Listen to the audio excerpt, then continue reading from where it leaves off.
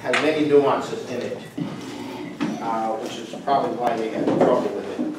But the leaflet was designed to create a desire to want to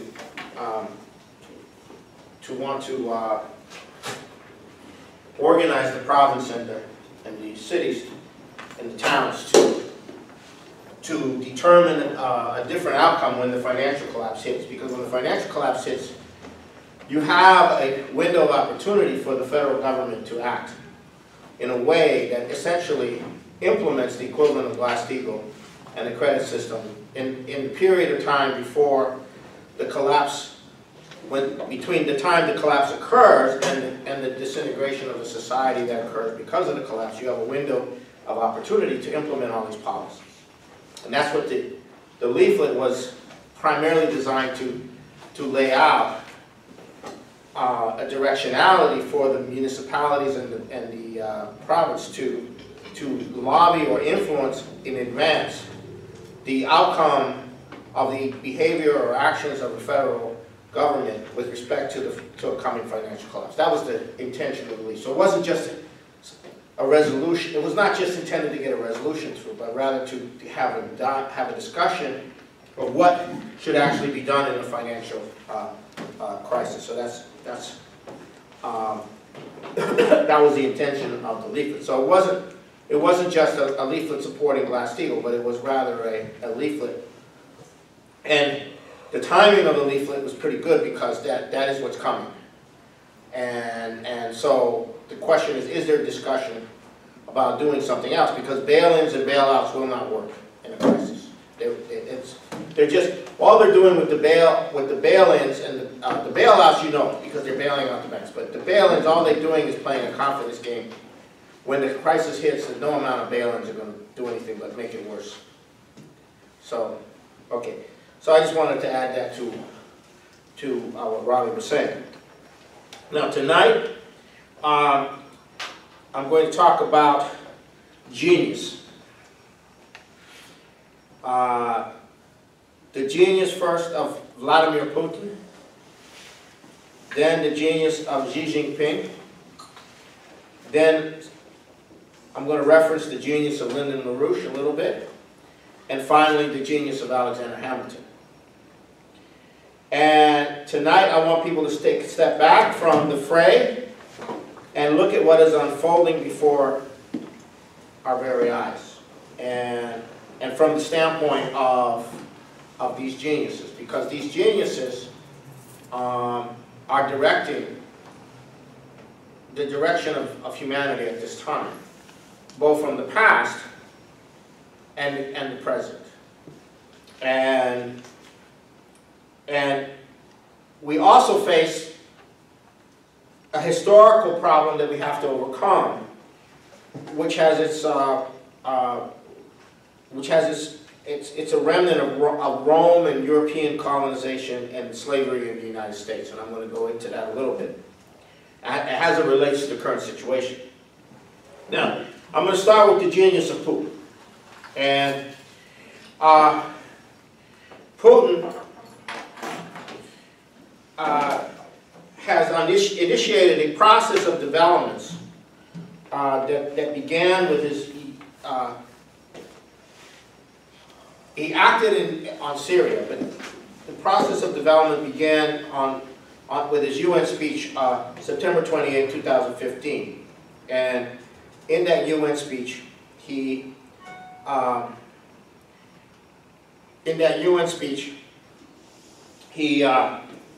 laid out the concept of the respect of sovereignty and the need for a war against terrorism and the collaboration of nations and a community of principle among nations. And then he went. Then they did that intervention. He did that intervention to Syria later that year to tip the balance away from what was going to happen, which was the ISIS and was going to take power in Syria. Now, using the leverage of that situation to shift the situation in Turkey, he simultaneously began, through diplomatic means and economic means, well, diplomatic means primarily, he started to lay out a different policy for the region. That Syria will remain intact, the nations of the region will remain intact. And using the fact that the Assad government, the Syrian government, survived and was beginning to then go on the offensive against ISIS, he used that to then move to create diplomatic channels and back channels of every kind with the countries in the region. Iran, Israel, Turkey, Saudi Arabia, all the countries in the region. The Russian diplomats went there, and instead of just saying to them, you know, they're saying to them, look, this is not going to work, this terrorism thing isn't going to work, this whole thing isn't going to work, it's a disaster. We need to have something better. We need to work something out. We need to have everybody involved in the discussion process. We're not here to be what Putin kept saying was, we're not here to impose our will, we're not here to expand our power in that sense. We're here to try to bring everyone together. We are not here to tell you what to do. We want you to participate in a process that's in your interest. And that's genius. That's genius. When a leader of that does that and uses the power of Russia to do that, that's genius. So then, obviously, Erdogan of Turkey began to realize that this thing was not going to go in the direction that he had been promised. You know, he had been recruited by the Obama administration that Turkey was going to be the power in the region, and you know, you would have your new Ottoman Empire based upon the destruction of Syria and Iraq, and you had Egypt and the Muslim Brotherhood, and everything would be, you know, great for the new Ottoman Sultan. But when he began to realize that that wasn't going to work, the Russians were there, you know, encouraging him to open up channels and what have you. Then this Russian plane was downed, and it later is determined that Erdogan did not give the order, from what we can tell, for the downing of the Russian. That came from the military, from the NATO-connected Turkish military. Well, I'm not 100% sure on that. I don't want to say it, but that's what it looks like. So then the Russians cut off all trade for a while, but they kept the dialogue going. Eventually, Erdogan began to say, well, you know, maybe I ought to work with the Russians. Maybe at least I got to. So then the U.S. and NATO tried to pull a coup on Erdogan, and I think the Russians gave him advance notice just in time, and the coup didn't come off. And then Erdogan just wiped out the independent power of the military. He kicked the U.S., I believe he kicked the U.S. out of their bases. And that was huge. So, but what did Putin do? He brought two countries which had relatively good relations before all of this into a discussion process called Astana. And the idea was, Iran is very much involved in helping the Assad government. Turkey was very much involved in a war with the Assad government. Now he's bringing the two together, saying, okay, Turkey has interests. Iran has interests in Syria. We want to work something out so that everyone, you know, we're going to preserve Syria as a nation. We're going to let the Syrians decide what they want, but we're not ignoring you. You are part of the process. So the Astana process then brought Iran and Turkey together. Now, bringing Iran and Turkey together, you bring one is a Shia, the other is Sunni. You immediately undermine the whole Shia-Sunni operation of creating a war between Shia and Sunni, which is what the whole thing was all about. That's what they did in Iraq. They manipulated it so that you ended up with these, you know, that's how they got ISIS. Part of how they got ISIS, but not completely. But anyhow, so then, at the same time, Putin is going to Israel, and Putin is going to Saudi Arabia, Putin is going to the UAE, Putin is going to all these other, the Russians are going to all these other people and saying, look, why don't you why don't we work together on this? Well, I mean, this is not going to work. Terrorism isn't going to work. Now, you got to understand, the U.S. and NATO, but specifically the U.S.,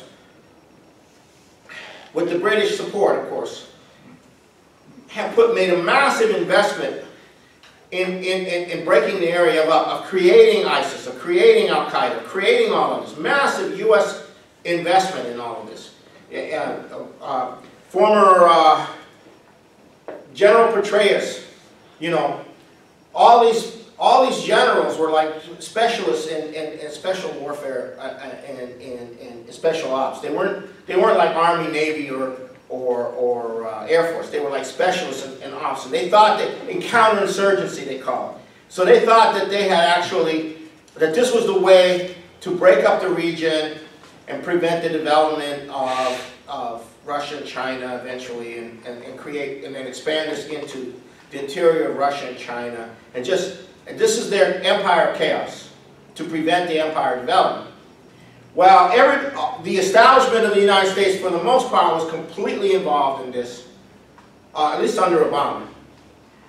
Not everyone in the military supported this, but it was the predominant establishment view that this was their policy. And the neocons were on board, the liberals were on board, the Hillary Clinton people were on board, and the whole thing started to melt away. And this is genius. This is genius.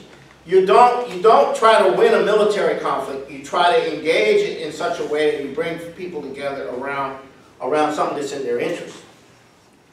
Now, the Astana process is now going on, and then Trump won the election in part on saying we're gonna fight terrorism, and we're not gonna support these wars. But it's not conclusive, because the United States is still playing games, unfortunately. But nonetheless, this process has occurred. And now, this doesn't mean that Erdogan is good or anyone is good. It certainly doesn't mean the Saudis are good or the Israelis are good. But that's not the issue. The issue is, how do you take the Israelis, how do you take the Saudis, how do you take the Turks, how do you take the Iranians, and extricate them out of this conflict, divide and conquer conflict situation, and bring them into an understanding of how they're going to work together. Yes, they committed crimes. Erdogan committed massive crimes. Israel committed massive crimes. The Saudis have committed even more massive crimes. Well, maybe not as much as, look what the Israelis have done to the Palestinians. Look what the Saudis have done through the terrorism, through the backing of terrorism. Yeah, but that's not, you're not going to win. You've got to win the peace. You're not going to win the war. You're going to win the peace. And that's the power. That's genius. That's genius. Now, so right now, the Saudis are exhibiting their first indication of looking into the possibility of becoming at least part of this process. I think the king went to Russia. The Saudi foreign minister hinted at the first negative hint at the United States. The Saudis are going to buy some military hardware from Russia. It's not that they're going to not that they're going to know how to use it, but it's also part of this process. And also, so now, what does the British do? What do the British policy is? What's the new policy that's coming from the British, and also the Israelis? Is to play the final card in the deck in the Middle East. What's the final card in the deck? The religious war thing is falling apart. The final card in the deck. What do the Syrians have a lot of? What do the Turks have a lot of? What do the Iraqis have a lot of? What do the Armenians have a significant number of? Kurds. Kurds. And the British have been preparing this one for over 100 years. And now it's right, because as Iraq became weaker, the autonomy of the Kurds became stronger. As Syria became under attack. The Syrians made a deal with the Syrian Kurds, and they became stronger.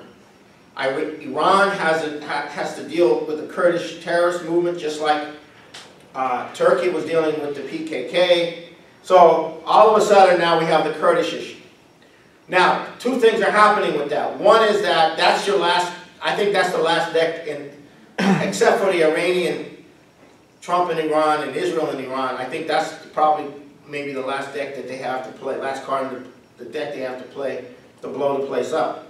But that's also bringing Iran and Turkey and Iraq and Syria together, because these countries are now having to deal with the fact that nobody wants a Kurdish independence to take place in northern Iraq. Autonomy, yes, but not independence. So, now, so this signals that Putin does know what the empire is. That the empire at the center is run by the British, but that dumb giants and other auxiliaries have to be brought into the new system to avoid a nuclear war. Because you want to bring down the empire, but you don't want to have a nuclear war. Now, none of what Putin has done since his speech before the UN was expected.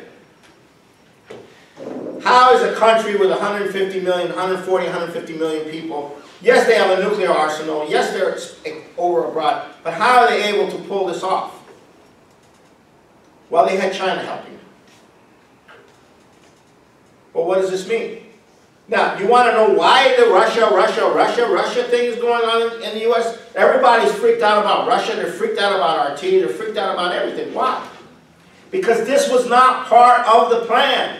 This was a total disruption of the New World Order, or whatever they want to call it. This is not supposed to happen. You know, Hillary Clinton, we saw, he died, right? This is not part of that, you know, that was with Gaddafi. You know, that's not part of that triumphal end of history neocon view. It's completely been reversed, being reversed. And so a lot of people say, well, you know, Obama's at fault. He didn't stand up to the Russians. You know, blah, blah, blah, blah, blah. And all, you know, all this stuff. It's like the whole internal structure of the establishment of the United States is disintegrating. And they're blaming Putin because he's a genius. And he deserves some of the blame. Absolutely. Now, however, none of this would be possible without the genius of Xi Jinping, of China. And none of what Putin is doing would work if not also for the genius of Xi Jinping. His genius is to fully commit China to doing something none would ever expect China to do. What China is doing now, starting with the announcement of the Belt and Road Initiative, is completely unprecedented in history for China to do. Except maybe back in the Roman days. Now, you have to understand, Chinese culture and Chinese civilization is somewhat insular. The people who are in Chinese culture are not necessarily people who feel that they are responsible for the fate of the human race. So not only was this a bold move on his part, but there was no guarantee that what he's doing is going to be successful, and if it's not, it would be that disastrous for him as a leader. He took the initiative to go with the Belt and Road Initiative, which is now a little over 4 years in the process. And it's not just simply an economic plan, it is the new system as expressed in economics. So with this, you have the actual system that Putin will be recruiting nations to give up their confrontations and conflicts for joining this system. The system is created by the Chinese, but it's the Russians who are playing the serious diplomatic role of leveraging the process, particularly in the Middle East. Now, In order to do this, he had to crack down on the Chinese leadership in order to have the authority within the Communist Party to be able to carry this out. And also, he had to clean up a lot of the party. And so this is having incredible impact. And you've all been reading about it, you've all been hearing about it. And the impact has reached is now starting to crack into the open. Many different parts of the world that you wouldn't even imagine. California, Jerry Brown was at the China Day, which is, I think, October 2nd, which is the day that the communists took power in China. And he was there announcing that he was solidly for the Belt and Road Initiative, and that California was joining the new Silk Road. And then, none other than a few days later in Scotland, Gordon Brown was chairing a meeting on the Belt and Road Initiative and was saying that this was a great thing for Great Britain to be part of. Gordon Brown, the former Chancellor of the Exchequer and former Prime Minister. Two Palestinian organizations that are not always on good terms, Hamas and Hezbollah. Fatah. I thought it was Hamas and Fatah. Hamas and Fatah. Fatah, I'm sorry, Fatah. Hamas and Fatah, I'm sorry, yeah, I missed on that one. I'm getting old. Anyhow, they're now being brought together by the Chinese around a common development policy for Palestine. And in this context, you have Donald Trump going to China within 3 weeks. Going to Asia for a 10-day tour in Asia. Japan, South Korea, China, Vietnam, and the Philippines. Now, we got to look at the issue of Trump from this standpoint. Trump is president because the system has lost its support within the population. So he's a product. He's coming into the White House as a product of not his own doing per se, although that's part of it, but of the changed circumstances in the world. So the question is, will Trump ultimately go to nuclear war with Russia and China? That's the big issue. The longer things go on and there's no nuclear war, the more the Belt and Road Initiative is consolidated, the more countries join the Astana process, the more the world shifts. As European nations undergo massive instability due to internal, financial, and other crises, political crises that are going on with their population. And Germany is a very good case. Germany was the most stable country in Europe up until the elections that occurred recently. And in those elections, the two major parties lost dramatically. While they still had enough between them to have a majority, the SPD decided to rebuild and not become part of the government. So this left the CSU coalition to have to form a government with the Greens and the Free Democratic Party. And the Free Democratic Party is anti-sanctions towards Russia. The Greens are violently for sanctions on Russia. But the other factor is that the two parties that did the best in the eastern part of Germany were the Linke Party and the Alternative for Deutschland. So the leftist party and the right-wing party did the best, not the major parties. So the eastern part of Germany is not really represented in the government. So you have a government where the eastern part that came over after the fall of the wall is not represented will not be represented in the federal government. So that's a very serious issue. That's a very serious situation. So that creates instability in Germany. So the most stable country in Europe has now become politically unstable. Now, so these are processes that are going on in Spain.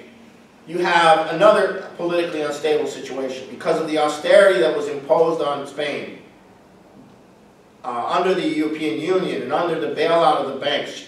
Spain was only not far above Greece in terms of what it did to its population, and this is causing the disintegration of Spain because you have these ethnic elements that want to leave, like the Basque and the Catalans.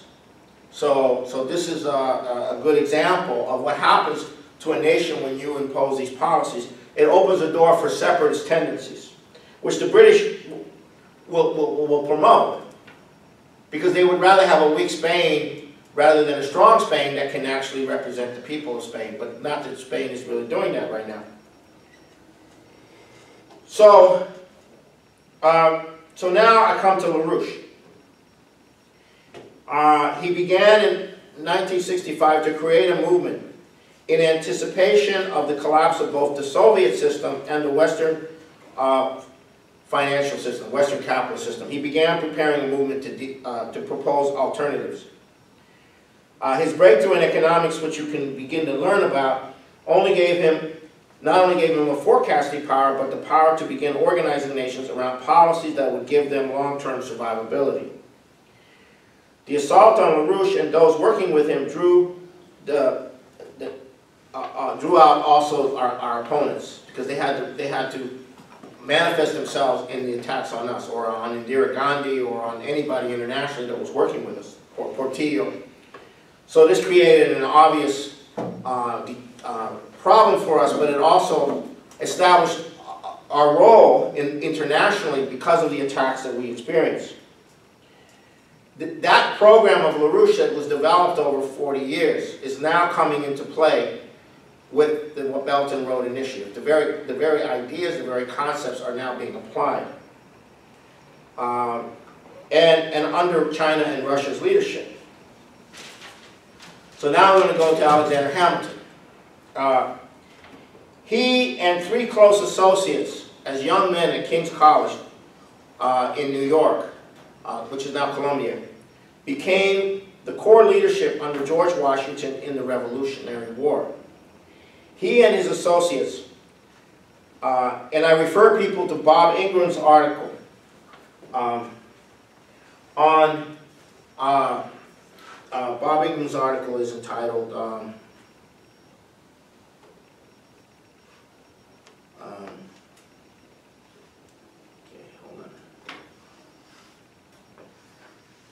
I'll send this to everybody if you don't already have it.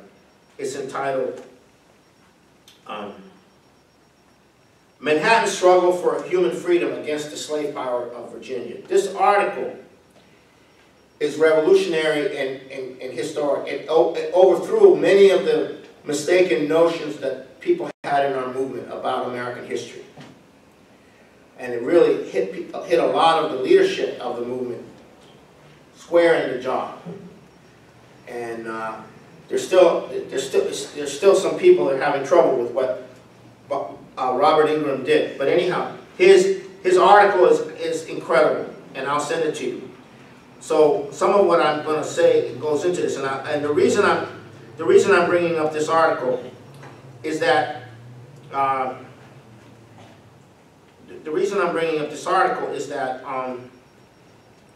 this has a lot to do with the current situation that we have inside the United States.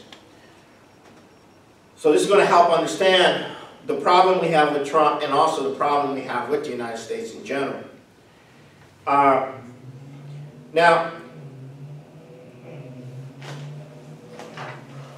Hamilton understood slavery.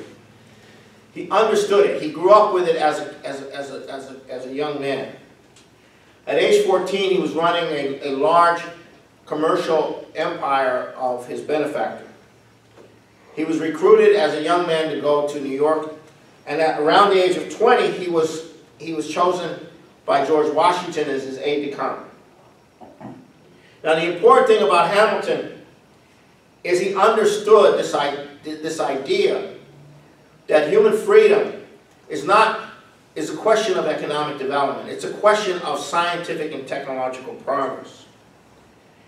And the whole idea of from his standpoint of having a republic was not to just have another nation or to have some other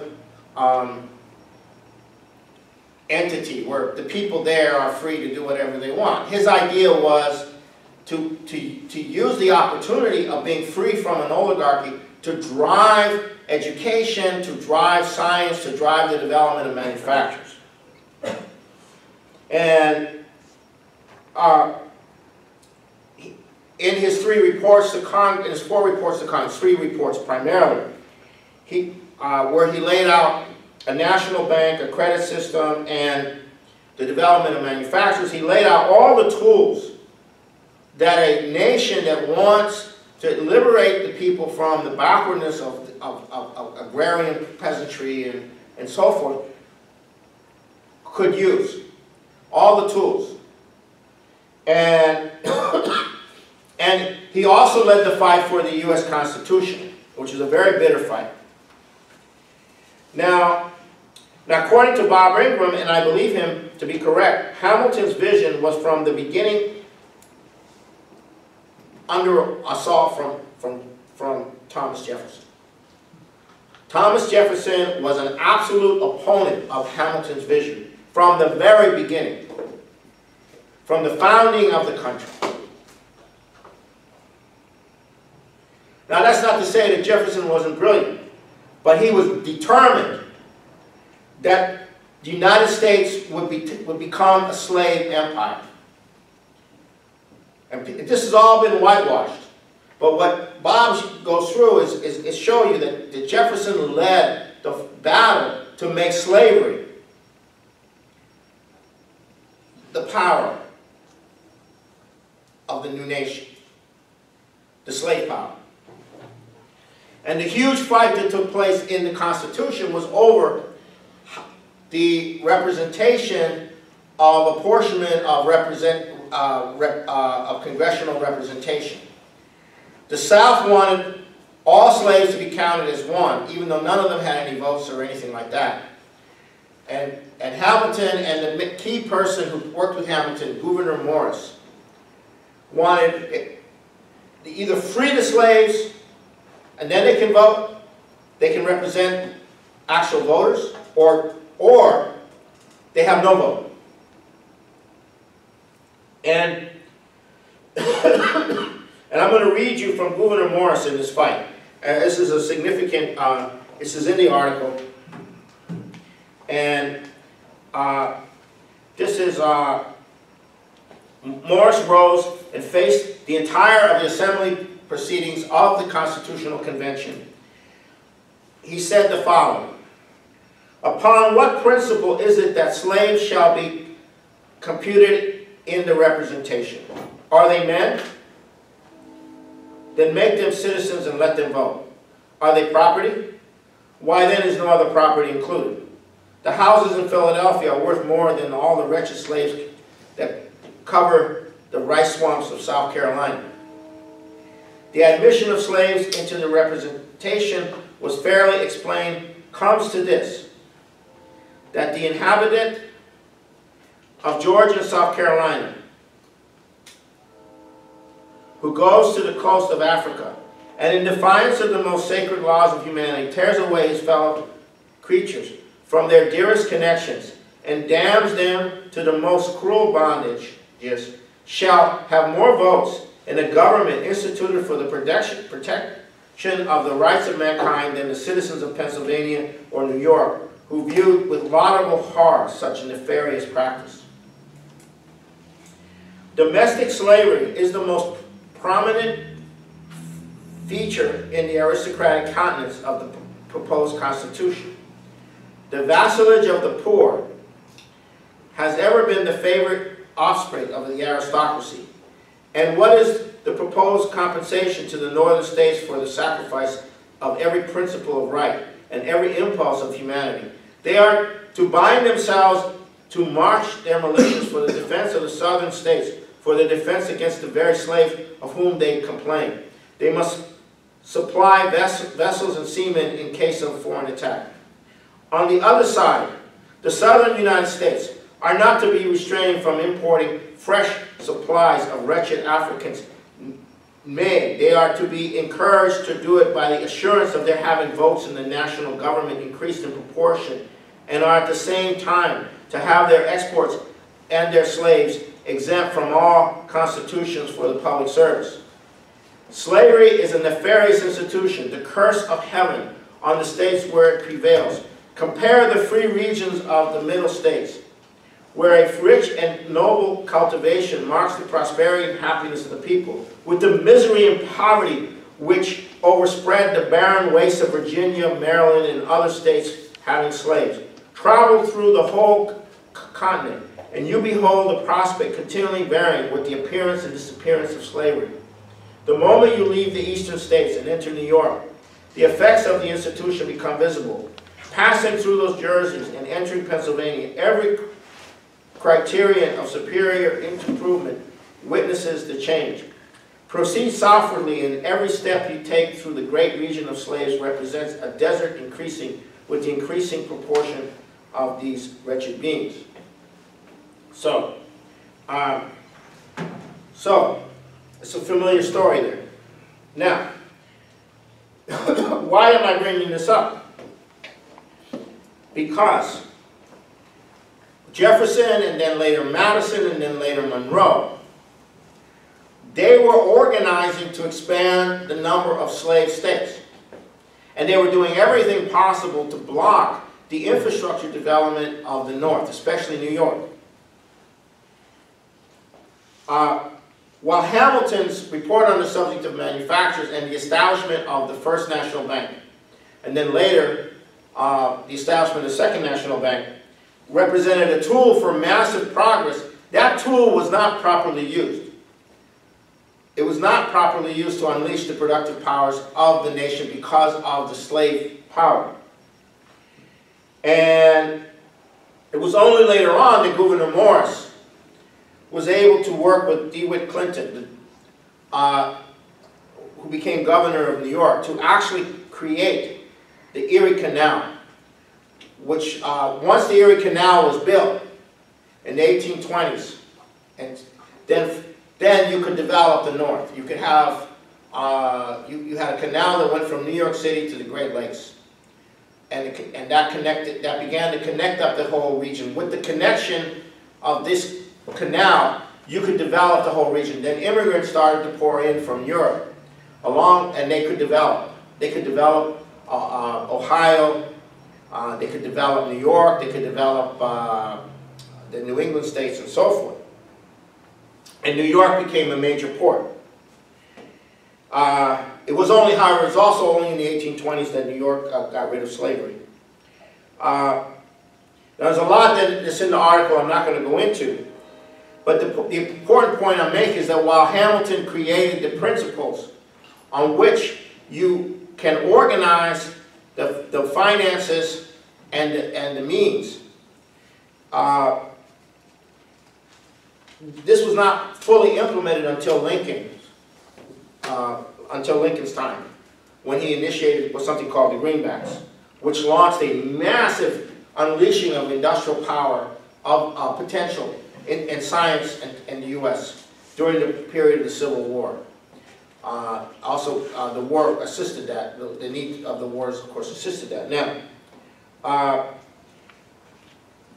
Hamilton also established a society for improvement of manufacturers. And he wanted the government to fund the development of manufacturers, research and development of manufacturers. And this was blocked by Jefferson and later Madison directly. They completely opposed the idea that there should be bounties or support for the promotion and development by the government of science, of technology, of manufacturers. They completely opposed it, and as they have today. And only during Lincoln's time, and later only during FDR's time, who did the same thing that Lincoln did essentially, has the United States had a national policy of development. And Kennedy had a national policy of development too, but that was blocked. And so this lack of a national policy of development is today most obvious in the current situation of the United States that we find ourselves in. And but the point is, the Civil War did not defeat this crowd. The Civil War only made these people bitter.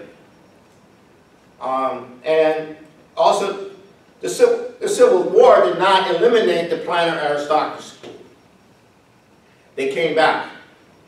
And they reestablished a similar system called Jim Crow in the late 1800s. And same system. And after the death of the last Civil War veteran, McKinley, who was president by assassination, the U.S. pretty much went into a culture of degeneracy, led by Woodrow Wilson's promotion of the Second Klan. And The Birth of a Nation, which was a movie about the revival of the Second Klan, was played at the White House. Now, all these people talking about the Klan and Ku Klux Klan and Ku Klux Klan this, nobody says that Wilson was the guy who promoted the Second Klan from the White House. Nobody says that. These same liberals praise Wilson. What's wrong? They're not telling you that. Why are they going after, Trump, who has no connections to these people? Why haven't they gone after Woodrow Wilson? Now, so the first Klan came up out of the Scottish Rites in the late 1800s. The second Klan got going during the administration of Woodrow Wilson. And its parallel organization was the Scottish Rite of Freemasonry. And out of that network came people like J. Edgar Hoover of the FBI, who's part of that Ku Klux Klan network. And they eventually, with the help of Wall Street and the British, they established this agency, which played a very key role in the United States. It was the operations run by the FBI that prevented FDR's choice for vice president in his final election before he died, Henry Wallace. And this process determined that Harry Truman, a racist, pro-Confederate-minded person from Missouri, became the U.S. president, and then came the Cold War. Now, I'm putting a lot of things together. The FBI role in covering up the assassination of Kennedy, the assassination of King, the assassination of Robert Kennedy, their role in going after LaRouche, their role in going after Noriega, their role in protecting 9/11, that's in the dossier, and their current role in going after Trump, is all an extension and continuation of that tradition, which never went away.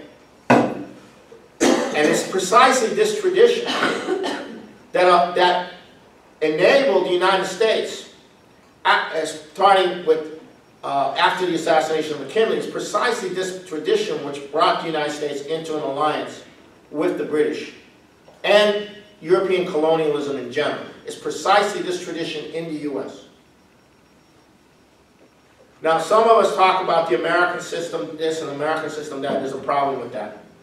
Hamilton did not subscribe to any system. His system was scientific, technological progress, the development of the manufacturers, and the idea of creating a nation that is economically, scientifically progressive. He didn't have an American system of tariffs per se. He didn't even support high tariffs. He supported moderate tariffs to provide income to pay for improvements, for development. So this whole thing of our organization and the American system that we've been promoting has, in the past, has some problems. Because and our organization still has problems with this, okay? When Trump talks about the American system, it ain't Hamilton he's talking about. It's the system of Henry Clay, which involves tariffs. Henry Clay was pro-slavery. He was for the slave empire. He played a major role in promoting the slave empire. And this is where the confusion comes in. American history books have completely written out of the fact that this fight went on from the very beginning. And what we see today with the American century in alliance with the British is a continuation of the same mentality that essentially that Jefferson represented, that the slave power of Virginia represented.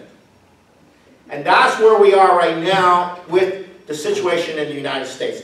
That slave power, which is no longer about African American slaves, but it's about enslaving the world to a financial system. That slave power is now about to be defeated. And Virginia is still the center of it. And that's where the Beltway is. That's where Washington, D.C. is. We had our movement headquartered in that area, and we moved it out to New York City. And I'm glad we did. It saved our movement. So, now, what's the problem? Now, if you watch the 2-hour full interview with Charlie Rose given by Steve Bannon, you actually can see the problem. And you can see the problem in Steve Bannon's wanting to have a trade war with China. And his comment that the United States will soon become a barbarian tributary to China, as backward as Jamestown was to Britain back in the good old days, back in the 1600s. So what's going on here? There is this problem of not having a universal conception of mankind and not having a conception of progress for all of mankind. And that is the new paradigm. And these people, unfortunately, do not have the new paradigm. Where Trump is going to go on all of this, or how he's going to be recruited, or whether we're going to end up in a nuclear war, I can't tell you. But this is the battle that we're involved in right now. And this is the battle that we're taking on. And we are contacting all of the Trump networks to organize this and to make this very clear. The United States has to change. Now, in the Bannon interview, what was notable was that Bannon said that they won the election on the model of Jeffersonian populism, which is throw out the elite. Right? Throw out the elite. So so basically they mobilized the emotions of people against the establishment. Okay, it's number one. And the other one was American protectionism. American economic, save America from who? From Chinese abuse. Right? China didn't abuse, just because their goods are coming in, it's not China which is abusing you. It's the international financial crowd. But and Bannon knows that. He worked with Goldman Sachs. He understands this. But he can't break from his roots. He is from Virginia. He comes from a Virginia family, a military family from Virginia. He knows better, I know, but his sympathy is with the South, the lost cause. Emotional, but not necessarily that that's what he wants. He can't break with the mood. He can't break with this idea that America, that the Chinese should become the power that helps to develop the world. He can't deal with that. That is something he cannot deal with. And that America will be dwarfed by that. And that is the problem of the establishment. That is what's going on. It's not Russia that they're afraid of. It's being submerged under an avalanche of progress. That's what they're afraid of. That's what's attacking the elite. That's what's attacking their self-conception. And that's the problem we have to deal with in the U.S. Because their system is going under, and we have to replace it without a nuclear war. So I'm going to stop there. So how long do we have before it goes under? You mean the financial system? Yeah.